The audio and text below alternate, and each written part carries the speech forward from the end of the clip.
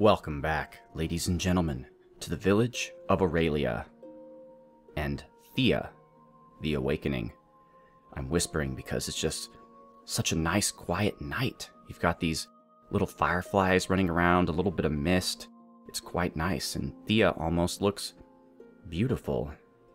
I am Marcus Aurelius, and Thea is awakening. Slowly awakening. I think Thea might have hit the snooze button a couple times, kind of rolling around under the covers where it's warm, asking for just a few more minutes. But pretty soon, Thea is going to awaken, and the villagers of Aurelia need to be prepared for that. You know, the game is really pretty at this zoom setting. It's too bad you can't actually play the game at this setting because it's hard to maneuver. But yeah, so okay. I have been sick, so it's been about a week or so since I've played, so I need to quickly remind myself what it is exactly we're doing. If I'm still a bit nasal, I apologize. That will go away, hopefully, in time. So we have the southward hose. I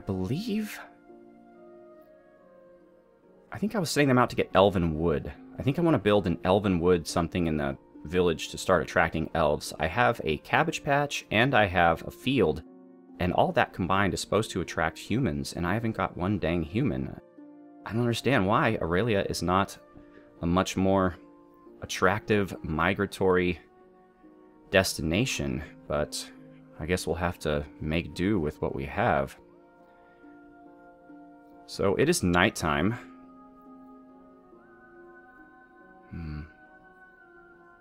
But we will continue to move. Oh, I think maybe we were heading to the smithy, actually, because we have... I believe we have one of our talkers in the group.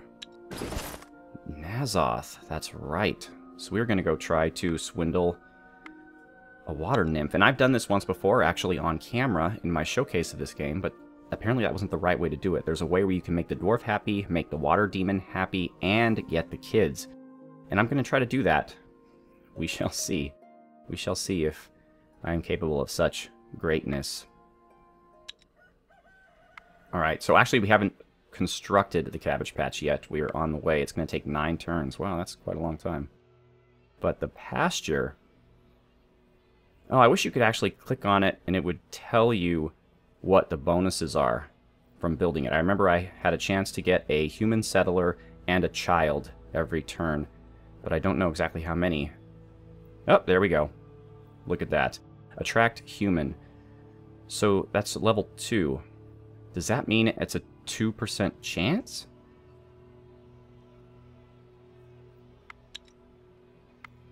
I don't really know. And I guess this doesn't give you babies. I thought this gave you babies too, but apparently only fully grown humans. Well, fully grown humans are the best kind because they do not require you to take care of them. And I think we're really doing well on the wood, but we do need it for construction and stuff, so whereas food, we're really kicking butt on the food. Crafting, yeah, we're still making fish tartare with this giant octopus thing on it. That's exciting. Yeah, pretty good there. And we are, of course, constructing the cabbage field. We're using ancient wood. Was that doing anything good for us? I forget. I'm sure it's doing something good for us. Maybe it's improving the amount of people that come in. The skies turn black with the fluttering arrival of a swarm of crows.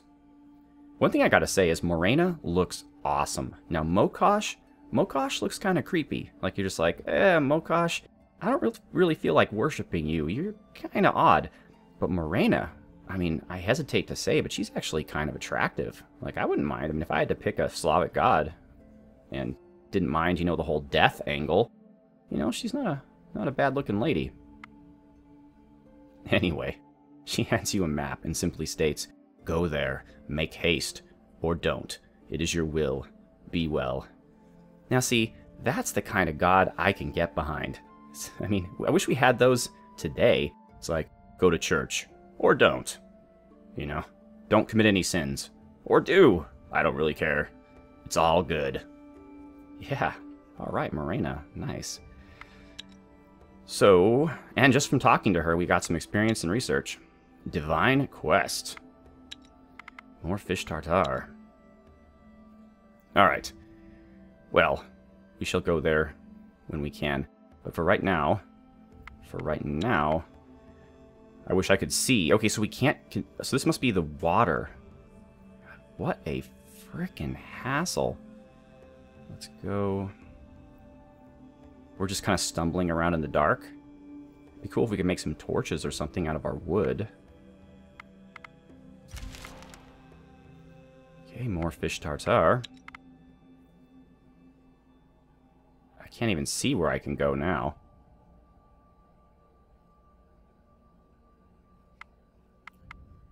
Might as well take out the hive.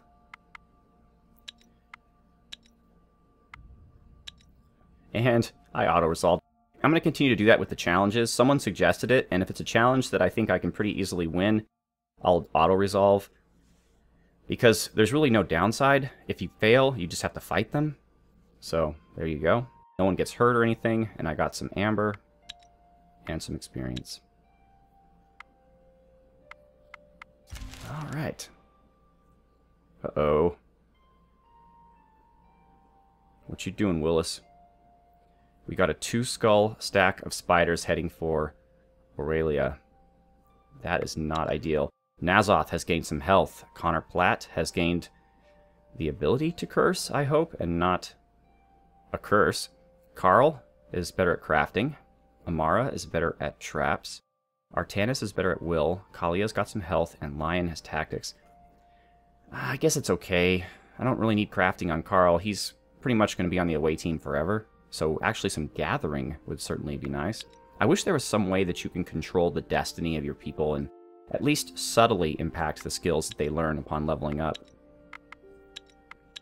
In the village, Arcanus has +1 armor. That'll help in the battle to come. Hannah has strength, which will also help. Jeremias also has strength, and Wherein and Matthews gain some will. And we have 2 enemy groups heading down on Aurelia. That is not ideal. Alright, Jeremias. Ooh, we have a cool flashy scepter. Matthews, well, Matthews could use it. 7 damage. This is 3. Wow, the damage on this is really crap, though, isn't it? This is 2 damage, 6 shielding. This is more damage and more will. But it'll kill more things. And she does have a shield. Her shielding's probably really good. 22 armor and 12 shielding. So if we switch out with this, 6 shielding is still okay. I'm not turned down by that. 3 armor, 6 shielding. Same. We don't have better armor to give her, which is too bad. We have an axe that does 7 damage. 2-handed sword, 5 damage, 5 shielding. I guess this is the setup I like best for her. And we do... Actually, I'm not sure if the village gives us any defense. We need... Oh, here's what I can do. Here's what I could do. I can allow the village to consume all the food. This will, as you can see, provide them with a ton of bonuses, and I'll turn them all off after the battle. That's a pretty smart move on my part. Occasionally, I have my... Oh, my goodness.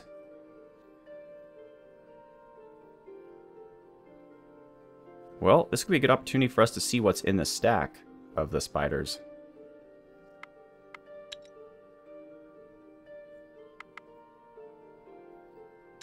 Let's see if we can handle a 2-skull challenge.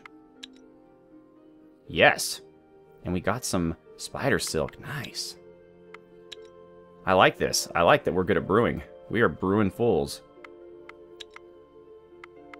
Oh, and tactics. 2-skull tactics. Well, Lion just got better at tactics, so...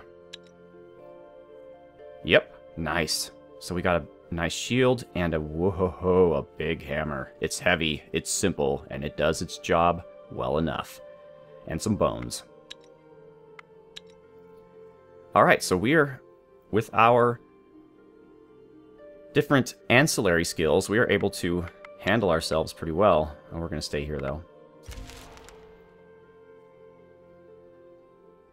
And Aurelia was attacked, as we presumed. Now, the problem with being attacked, just so you know, is that you cannot use any fancy pants abilities. You can't do brewing or tactics. You have to fight it out. Blunt damage, piercing damage. I think we're going to be okay, though. We'll see. Oh, yeah. We got our most offensive people in the offensive hand and our good support people in our support hand. It couldn't have worked out any better. Let's do Blunt first with Hannah C.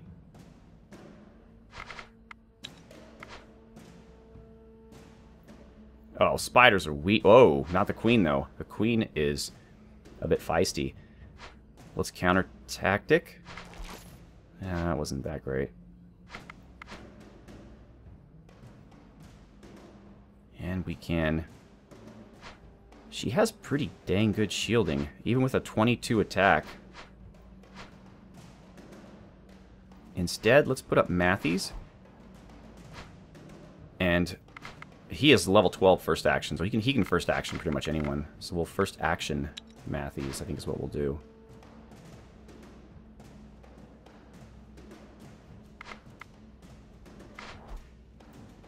So between the two of them, they should be able to take out the Spider Queen before the Spider Queen even gets a chance to attack us. 24. We'll have... Oh, well, here's the problem. Shoot, she's going to attack this little spider. But then, she'll start the second round. We should be able to handle it. Although, I should have thought about that.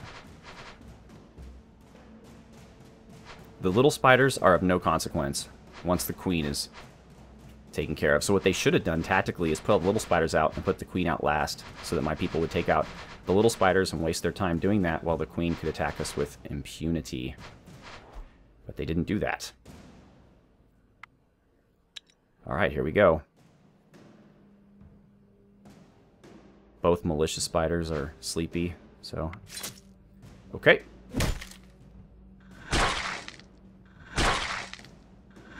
Wherein is having a bad day, but that's alright. Now we'll take out the Spider Queen. We'll take out these two. Excellent. This was very good. That worked out absolutely wonderfully.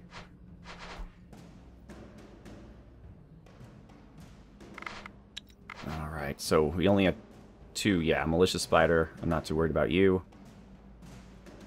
And let's counter offense. Nice.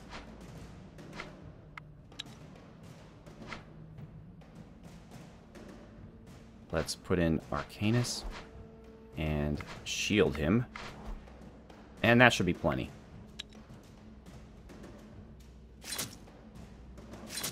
Done. Aurelia has been successfully defended, and we have some more spider silk, and we have a wooden ring. Wherein took a very minor wound. Even without a healer, he should be fine.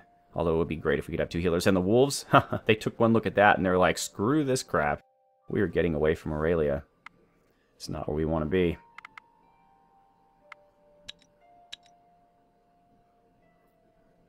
Alright.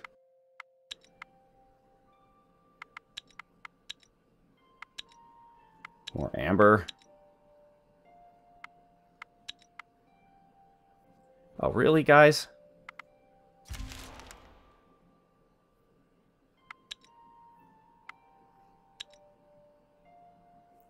Why is everyone attacking us?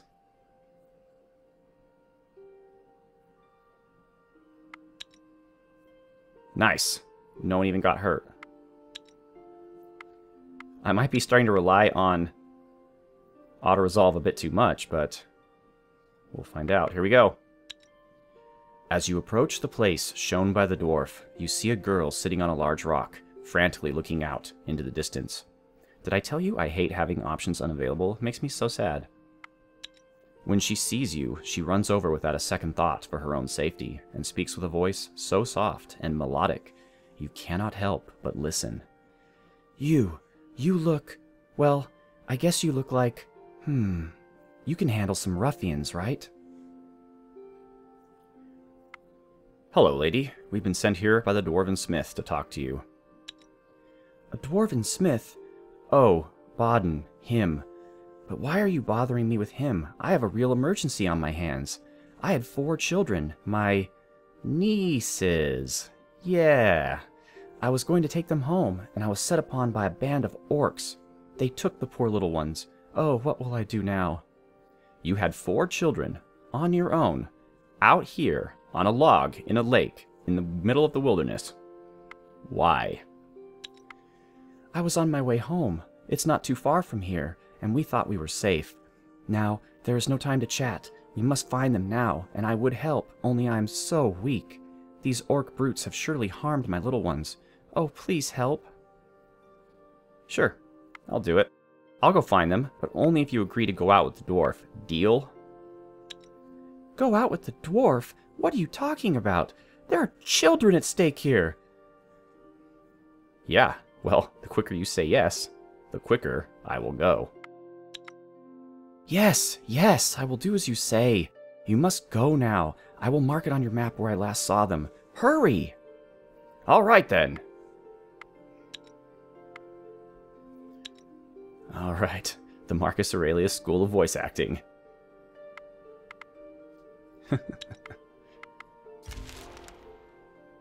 Okay, the sheer number of wandering enemies in this game just gives me a pain, man. I just don't understand. It's not necessary. Just cut them down by half. It's not like they're really challenging encounters for the most part, and you don't get anything really cool for beating them. It's just so unnecessary. It looks like we no longer can make fish tartare, right? Since we're out of seaweed. So, this time around, let's make fish with... Not going to use my herbs. Can mushrooms be used in? No, they use in place of vegetables, okay. I guess all we have is ham. So we'll make some goulash. And we'll just infinitely do that until we're out of goulash. Or out of ham, I should say.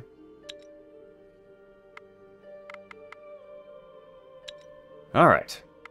Oh yeah, end turn.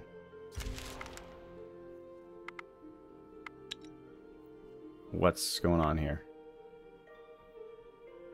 Didn't I tell you to do it infinitely, Jeremias? Was that not my instruction? Oh, did I not assign him to it? Oh, man. I am so smart. I am so smart. SMRT. I mean SMART. Okay. Alright. Let's talk to some orcs. Please. Pretty please? You thought you were sneaking up on the band of orcs, but you lay there, observing. A female voice speaks behind you. So, the demoness sent some minions. I am surprised that you should serve her kind. Wait, what? You're the ones kidnapping kids, right? Surely you know that Rusalka is a devious temptress, always seeking to deceive and bait the living. Children are a favored prey among the demon kind. We've learned this the hard way during the long night. Yes, we have heard of Rusalka before, and yet this one seems very sincere in her pleas. Real pretty, long black hair, looks kind of wet all the time. Her voice is all sweetness, and yet she's on her lonesome out there, wearing nothing but a skimpy dress to barely cover her bosom. Sound about right?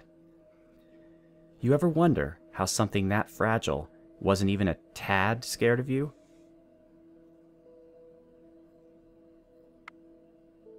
Neither of these answers are any good. Okay. Now that you mention it, it must have been a Rusalka. Well, there you have it. So what now? We're not giving you the little ones. They're coming home with us. Are they orc children? Why? Does it make a difference? You think we kidnapped them? But if they're orcs, then whatever? Oh no. Well, I was just curious if they are from your village, maybe. They are neither. One is either a very ugly human or a wee goblin. But in any case, I ask again, what of it?